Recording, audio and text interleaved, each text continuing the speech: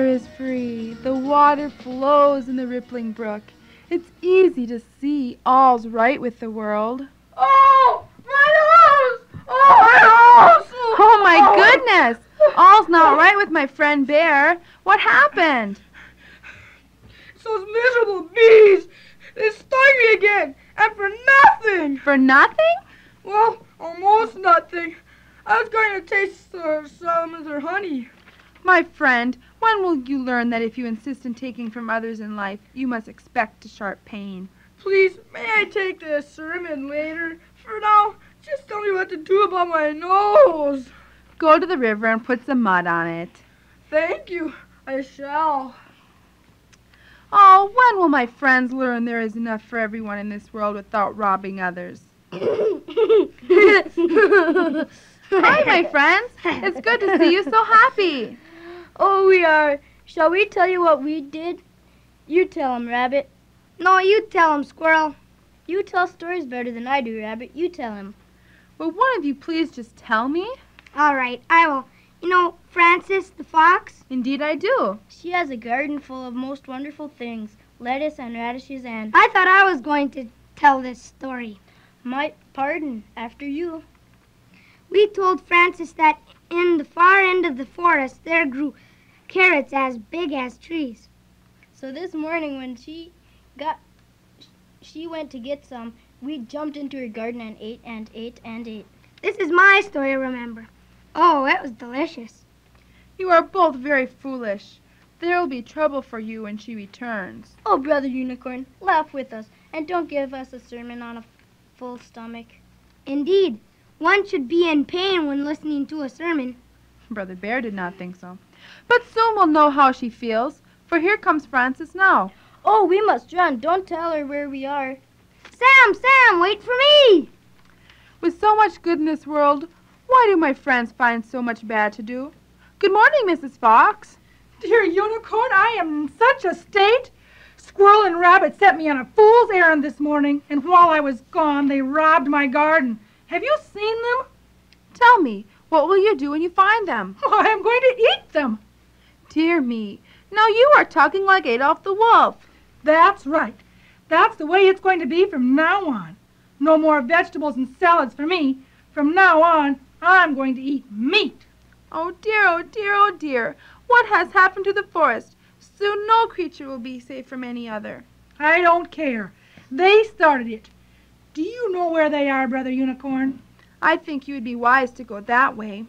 Thank you, Brother Unicorn. And if I catch them, you must come to dinner. I don't know. I liked your dinners of greens, Mrs. Fox, but I don't think I shall care to eat my friends, or else they might like to eat me. Suit yourself, but the way things are going these days, they may anyway. This way, you say? Dear, oh dear, oh dear. Good morning, Brother Unicorn. What are you doing? Thinking, Brother Wolf. Thinking? What on earth for? I was wondering why, with all the good in the world, my friends hunger after bad. I'm glad you mentioned that. I'm hungry, too. I'm making some bread. I'll be glad to share with you. Bread? I'm hungry. I want meat. Goodness! Do you think it's right for the strong to live off the weak? I shouldn't live at all if I tried to live off the strong. But don't worry about your forest friends. I want to try some new meat. The tenderest in the world. Man. Oh, my goodness. You are not thinking of eating a man. As a matter of fact, I am. And don't give me one of your sermons. Just tell me one thing. What kind of man tastes best?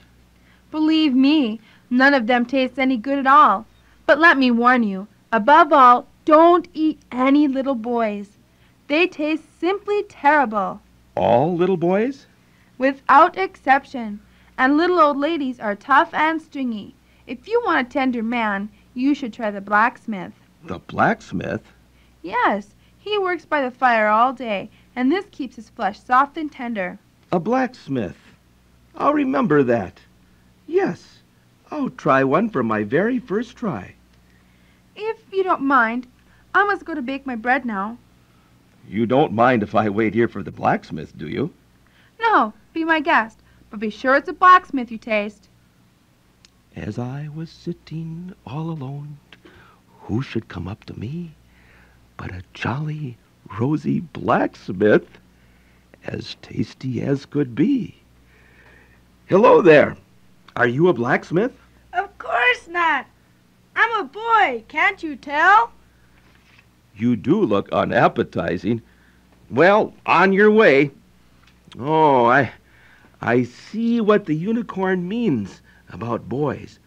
I'm sure one bite out of that hide and I'd get a stomachache for days. Hello there, my friend. Are you a blacksmith? What a silly question. Do I look like a blacksmith? Are you or are you not a blacksmith? Of course not. I'm a little old lady. Well, I should have guessed. All tough and stringy. Well, on your way. I'm waiting for a blacksmith. You're not very polite. I don't have to be polite. I'm a wolf. And if you think I'm going to eat something all tough and stringy just to be polite, oh, people are so inconsiderate. Hello. Are you by any chance a blacksmith? Why, yes I am. Can I do anything for you? You are? Good. I'm going to eat you. That's what you think!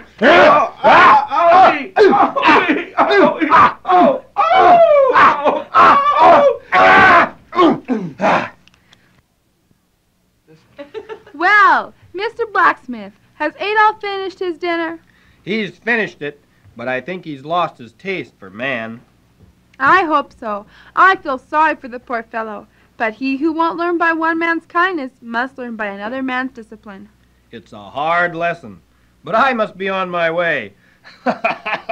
By the way, I have a whole shop full of hammers if Adolf wants an after-dinner mint. Adolf! Adolf! Wake up! Wake up! What happened? What happened? That's what I was going to ask you when I found you like this. I think I ate a blacksmith. At least I started to. Good heavens! That was the toughest meat I ever ate. I think I will see Frances about helping her tend her garden. I don't think I ever want to eat meat again. The taste is all right, but it's so hard on the digestion.